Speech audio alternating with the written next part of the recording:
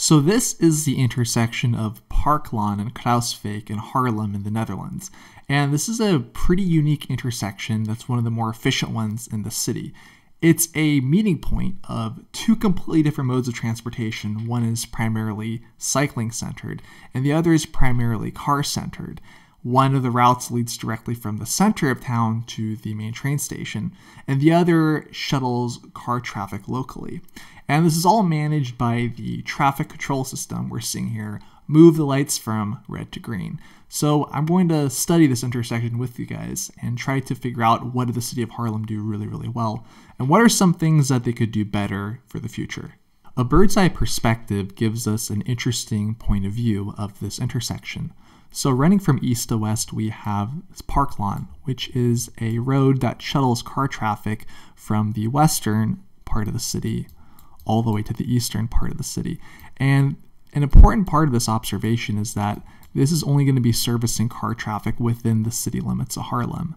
You're not going to be seeing car traffic from a completely different city using Parklaan to get to another city like Amsterdam. So the car traffic on Parklaan is all local, whereas the traffic on Kruisweg is going to be very pedestrian and bike heavy.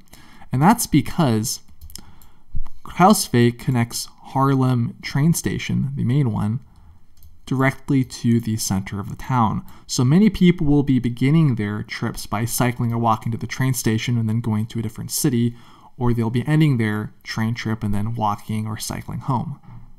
You can really see the differences when you are dropped at ground level. So this is Parklaan, and on the left side we have a bus lane that has priority at the intersection. Only buses are allowed to use it. And the lane just over on the left is for cars. So it's two lanes on the left. And on the right side, it's one lane for cars going in the other direction. You do have a painted bicycle lane on either side of the road as well, but you can definitely see that the priority here is the relatively quick movement of cars across the town of Haarlem. And it doesn't take too long walking down the street of Kruisweg to see that its main priority is the movement of pedestrians and cyclists. So this is right by the main train station in Haarlem, and this is just a sped up walkthrough of what walking from the main train station to the downtown looks like. So this is approaching the intersection of Kruisweg and Parklaan. And the street is lined with shops, businesses, and residential units on the top. We have lots of cyclists, people with strollers, and lots of pedestrians here. And this is taking at around 5 o'clock, so this is typical rush hour in Haarlem.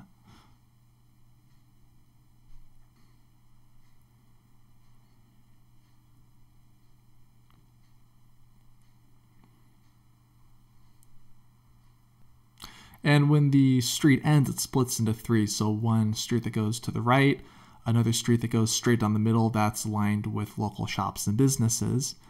And then there's also one that reaches around on the left side, and that's a primarily bicycle route for getting to the center. So how does the intersection of these two different transportation modes get handled? It gets handled by the traffic control system that moves the phases from red to green for the different travel directions. And you have two main kinds of systems in the world. You have smart systems and dumb systems. The dumb systems just give a pre-designated amount of green, yellow, and red time based on traffic count data in the past. But the smart systems can detect and measure how intense the traffic is in each direction, and then it can adjust the timing for each travel mode. So for example, if there are a large number of cyclists, the signal is supposed to be able to detect that and then give priority and extra green time for the cyclists.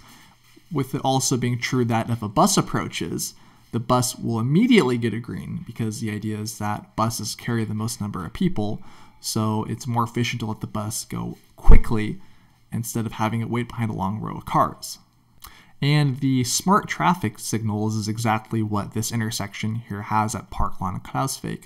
So right after requesting a green, you can see that the two cyclists here received a green right away. But it doesn't stay on green for too long, because it's detected that cyclists only need a few seconds to cross. So after getting the green, it'll quickly change back to red to keep the crossing the road open for cars if there's another car that approaches. So the idea is that it helps cyclists get through more quickly and they don't have to wait a very, very long time for cross-car traffic to get across. So this can help the intersection be much more efficient.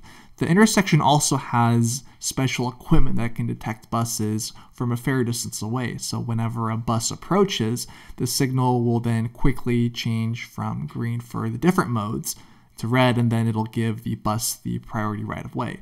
Reason here being that if the bus has the most number of people, you don't want those people being stuck in traffic for longer than they have to. These kind of setups are one reason why Dutch intersections are so monstrously efficient, because instead of having to spend millions of dollars to add extra capacity by building new lanes, they just had to adjust the signal timing and make it more flexible. And we ended up doing our own traffic count on this intersection, and I'm going to show it to you guys in a second. We ended up speeding it up by 16 times just so you can get a sped up idea of how the traffic flows and how much time is dedicated to each phase, and how the signal itself adjusts based on the ground conditions here.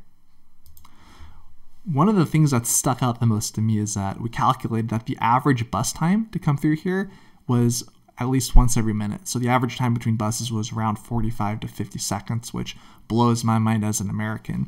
And we ended up projecting some traffic totals. So we had a total of 772 pedestrians, 748 cyclists, 92 buses, and just 288 cars.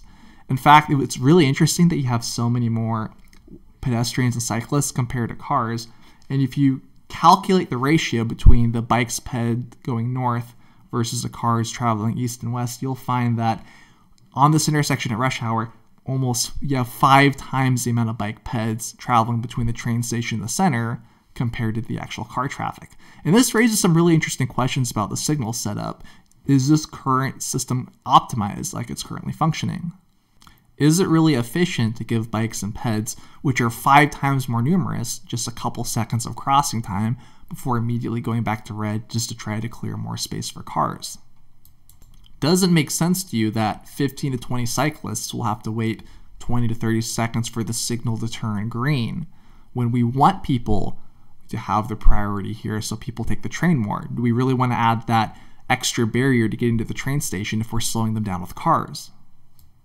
So even though this traffic signal is already a lot more efficient than what I'm used to, there's still always room for improvement, and they could implement what we call a continuous green for cyclists here. So the concept is that as a cyclist approaches here, this signal is already green. The walking signal is green, the cycling signal is green, and instead of having to come to a stop and then push a button, the cyclist can just continue through completely unobstructed. And this is how it would be for 90% of the time in both directions. Cyclists would come, the light's already green, and they don't have to stop. We have a continuous and smooth flow of bicycle traffic going from the Haarlem downtown to the train station and vice versa. Now the kicker is that for a continuous green system, how it would work is that it's always green until a car approaches. So because we want to prioritize cyclists and pedestrians walking to the train station over local car traffic, a car would have to drive up and this light would always be red. So the car drives up, stops at the stop bar, and they wait, say, 20 to 30 seconds. Then this light would turn green, and then finally the walking pedestrian signal would turn red. So what we're doing is that we're creating a more close connection between these two parts of the city and making it a lot easier to access the train station and a lot faster. But you could also add an exception to the system. You can still keep the current equipment that allows the signal to turn green right away for buses. So you could still prioritize the buses, but you can adjust the priority to reflect the fact that this is such a vital corridor in Haarlem for cycling and for pedestrians. This idea still isn't very popular in most cities around the world, but in the Netherlands it's starting to be trialed out, particularly in one city in Delft. So at the university campus, they ended up putting in a system just like this just because they wanted to prioritize the heavy flow of bike traffic. The video here is around 30 seconds long. Let's watch it together. Really interesting little intersection that they put in on the TU Delft campus. They've actually had to add a traffic light because of the number of cyclists that are traveling through this particular cycle path. The light will stay green for the cyclists all the time and for pedestrians crossing the street. If a car wants to cross the cycle track or the footpath, they actually need to trigger a sensor in the street which will turn the light red for cyclists and turn the light green for cars, but only for about 10 or 15 seconds. So it's kind of a complete reversal of what we're used to seeing elsewhere in the world, where the light will stay green for the cars and the pedestrians and cyclists have to ask permission to cross the street. It is a complete reversal of what we're usually used to. So let me know what you guys think in the comments. Hope you enjoyed this video. If you liked this video, please give me a like, a comment, and do a subscribe. Till next time.